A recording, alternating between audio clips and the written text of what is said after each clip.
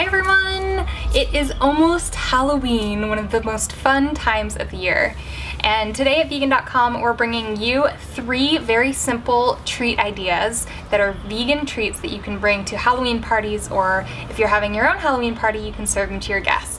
The first one are Mice Crispy Treats. I saw this from Rosanna Pansino, who makes YouTube videos, and they were so cute I just had to veganize them. So stay tuned to see how to make these adorable Mice Crispy Treats, which are especially perfect if you're dressing as a cat for Halloween.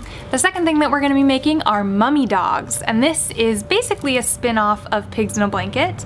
All you need are original Pillsbury crescent rolls, which happen to be vegan, and vegan hot dogs, and you can make yourself some Mummy Dogs. These are all the rage. You see them on Pinterest and all over the internet, but we're showing you that they are easy to make vegan. The third thing that we're going to be making are orange jack-o'-lanterns, which is the most simple treat to make ever.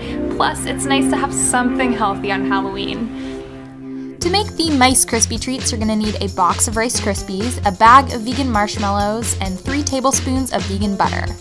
Go ahead and melt the butter on low and then add the entire bag or 10 ounces of vegan marshmallows. Then you're going to stir it up really well. It's going to take several minutes until it's completely smushy and melty like this. Then go ahead and add 6 cups of your Rice Krispies. Then mix it all together until it's well combined, and then plop it out into a buttered or oiled pan. Then you're going to put some wax paper on top and smush it all together so it's well formed into a nice Rice Krispie treat block, and then go ahead and cut it into the shapes that you need. Now it's time to melt the chocolate. So take some vegan chocolate chips and melt it in a double broiler or in the microwave. Now we're using a little plastic bag as a DIY piping tool.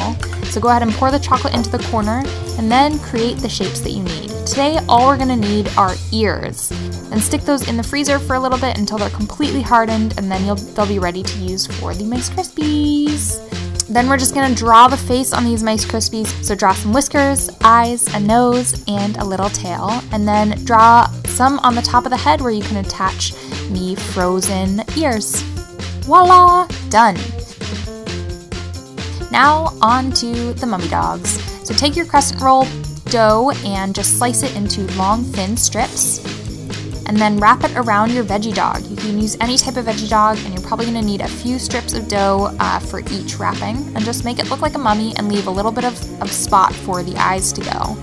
So once you've done all 8 veggie dogs, which is the number that comes in a package, you're going to go ahead and pop them in the oven and just cook them according to the crescent roll directions. They should be done baking after about 15 minutes or when they're golden brown, so pull them out and they are looking fabulous, smelling great, and ready to eat. And as you can see, they have little spots where we can put the eyes. So take some yellow mustard and put it in a little plastic bag and cut off the tip to make a DIY piping tool. Now on to the Clementine Jack-o'-lanterns. This is the simplest one yet and super healthy. All you need is a black Sharpie, and you can draw little jack-o'-lantern faces straight onto the oranges. This is a super easy idea, but it's so cute, so it's something that I think everyone should do on Halloween. And those are our 3 easy vegan Halloween treat ideas. Hope you guys like them, and if you make them, definitely let us know how they go over. I just thought these were such fun ideas. Now I have a question for you. What are you going to be for Halloween this year, and what vegan treats will you be making? So leave the answer down in the comments below. I love hearing from you guys and can't wait to read about your Halloweens. Until next time, I will see you later, and as always, you can find more bite-sized vegan videos, tips, recipes, reviews, guides, and so much more information at vegan.com. It's hard to even keep up. Oh, and we just launched our newsletter, so if you haven't subscribed, you can check on over to vegan.com and put your email in, and then you'll get our newsletter every Friday to hear about our latest and greatest content. Okay, I think that's it. Happy almost Halloween. I love you guys, and I'll see you later. Mwah. Meow.